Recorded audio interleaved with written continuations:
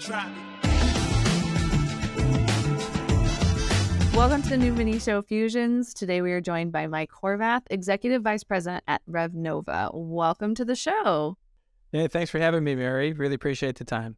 So before we get too far into this, why don't you tell us a little bit about yourself and how you ended up at Revenova? Well, I am one of the co-founders of Revenova. So I've been here since the very beginning. And our whole concept of Revenova was to really solve a problem that we saw in the industry. One of the co-founders was a leader at Schneider Logistics, and one of the big challenges their team faced was connecting things together, systems together to get their job done end to end.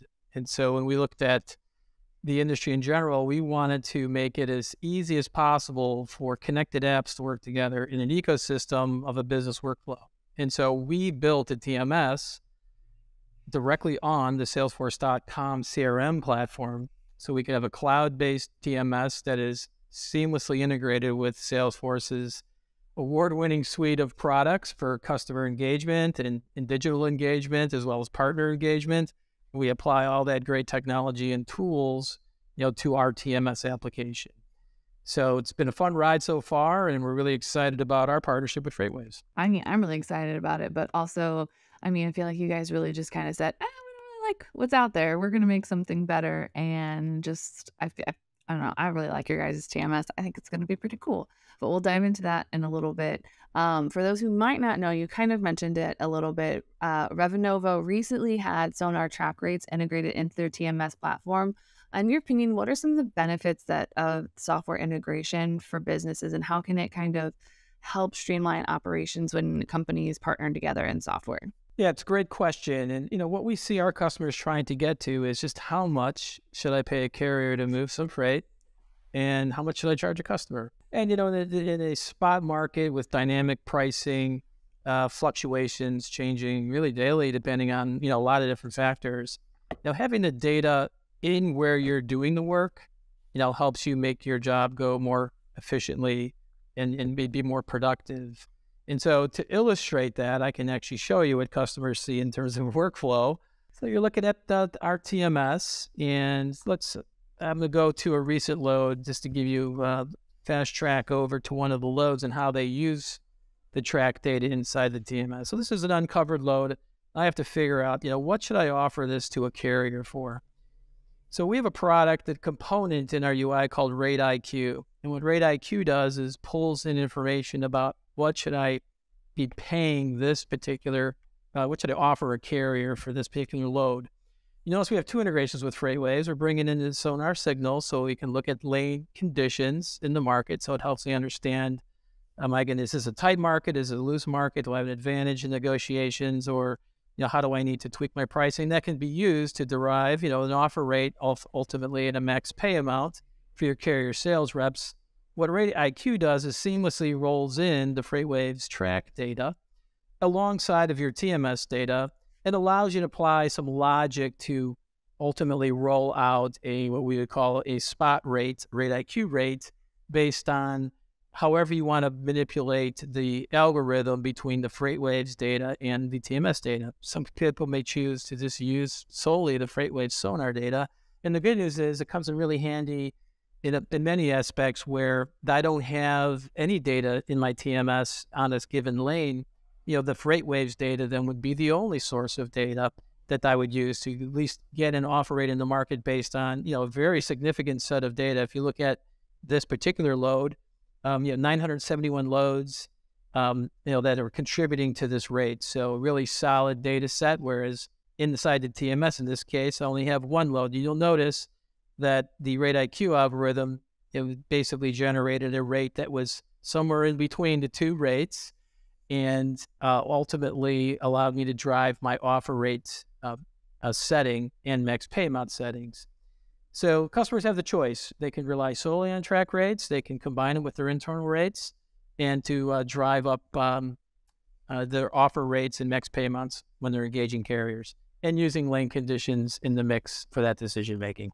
That has to be absolutely game-changing, because not only is it all in one spot, it's also like you don't have to flip between screens. You don't have to hunt through old emails saying like, okay, I paid you $1,500 on this. to yesterday, 1,700 last week, et cetera, et cetera. It's just all kind of in one spot, which to me has to be such a time saving game changer. But also, I like that it shows the amount of loads that is pulling this data from, because, if you've only had one load in your TMS, yeah, you could have gotten lucky. But if you know that this rate has come from 971 loads, it's probably going to be pretty accurate, and you're probably not going to have a hard time getting it secured with a carrier with that rate. So it's gotta kind of be a nice two-handed, or like a nice give and take there. Yeah, totally agree. Customers really like the fact that they have a lot of institutional knowledge on lanes that they run, and, they can weight that a certain way. But on lanes that they don't run, the track data can really provide that baseline for them where they don't have information. Or for lanes that they run, look at what the rest of the market looks like and compare and see how they're doing relative to the market. Maybe they're offering too much. Maybe their salespeople are a little bit too aggressive at selling carrier freight. So it really gives them a data point that they can use, within the workflow of the system. It's real-time polls. It's constantly being updated for every load that you're looking at in order to make these types of decisions. And we also apply this a component to our RFP process as well. So if you want to look at spot rates as it relates to RFPs, you can use the same component in our RFP module as well. Have you guys seen a lot more success in like winning and bidding through the RFP process? Have you guys seen a lot more success kind of as a result of this? Our customers, I think, will tell us that, the pricing support types of data is very key to growing their business. It's predominantly used for, lanes that they don't know a lot about or that they have low volume on, and to compare against, the lanes that they have heavy volume on to see how they're comparing to the market. So, market intelligence and then getting it right here in real time and being able to action it very quickly is really what drives the performance of our customers. It saves them a ton of time. They don't have to bounce between screens, have multiple logins, et cetera, et cetera, et cetera. So, higher productivity, more intelligent decision-making, results in better business results at the end of the day. I feel like that's got to be extremely helpful, especially when you bring on a new customer, because if you have a customer you've been servicing for 5-10 years, you pretty much know most of their lanes, what they're okay with, kind of how they run their business. And if there's any shippers that continually cause problems, that means that you have to toss an extra $100 onto the load. But for new customers, a lot of those account managers, those sales reps, they don't know what some of those lanes are. So if you're familiar going from Atlanta to Nashville all day, every day, and then suddenly you have a customer that's up in Minnesota to parts of Wisconsin, that's a completely different region, which has a whole other host of issues. So I think it's really cool that it has that data there. That way, like, even if you are working on a new customer or lanes that you're not familiar with, you still kind of walk in with that baseline level of knowledge instead of just kind of throwing a dart at the board and hoping it lands a bullseye.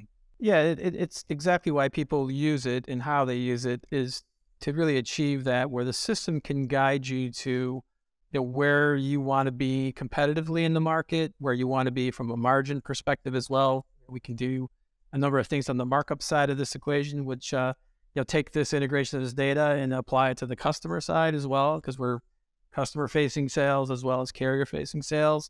So it really does streamline the process, and at the end of the day, also it gives you great metrics. How are we doing? How are we doing against the market? How are we doing against our own history?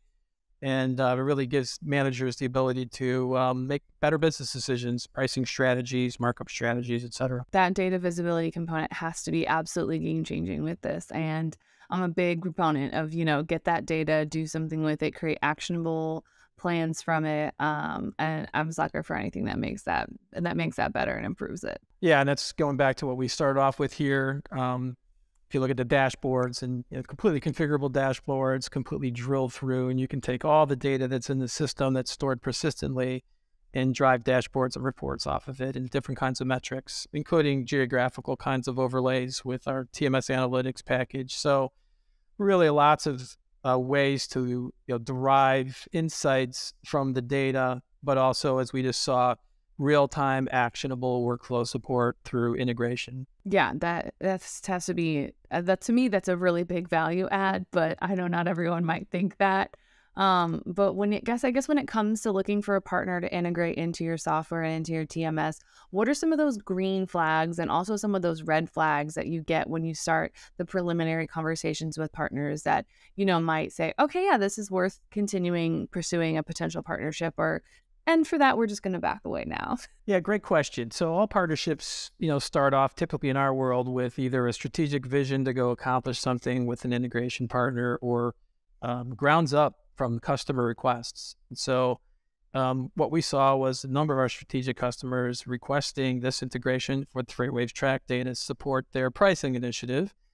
And so, we evaluate. So that's an easy decision to go out and reach out to the partners. The second aspect is it technically feasible, and is the technology capable of doing the types of integrations that our customers want? So we evaluated on the technical level, and then the business level. I can tell you some good stories about partnerships that never launched because it was technically possible.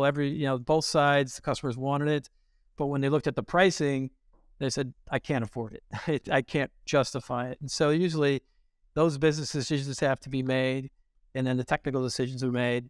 And those are either the green flags or the red flags that ultimately either make the partnership go or stop the partnership from happening. Oh, 100%. I feel like that has to be when the customers come to you and say, hey, we would like this solution for our TMS. You're just kind of like, well, this is easy. Like, you just kind of did all the research for us. Like, let's go find out if it's possible. But I eventually would love to hear some of those stories about partnerships that never got off the ground. But that would be a different show entirely.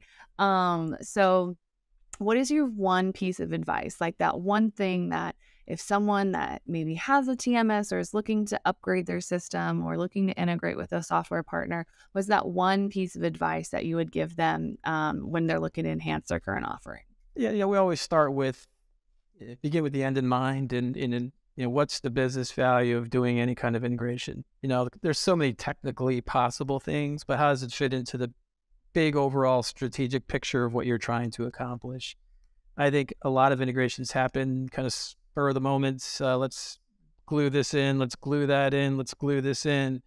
And then when it's all glued in, it doesn't really work all that well together. And we're very cognizant of looking at this holistically and saying, here's how it fits in. This is where it would fit in. This is why we would think about integrating in a certain way, collaboratively designing that stuff with customers so we can meet the goals that they're trying to get to, but we can also have a context that a lot of our customers won't even have in terms of how it fits in with all the other things that are happening in not only the TMS, but in our case, because our app running on Salesforce is typically collaborating with a number of other business apps all running on the same cloud that behave like one single app. How can this data go beyond TMS and be used for other business decisions that you're trying to make within the company? And so, definitely bringing that perspective to the table. I feel like that's got to be kind of almost an invaluable perspective of, making sure that you're not just adding applications and adding integrations just for integration's sake and almost bogging it down and, taking away that original value add that you have.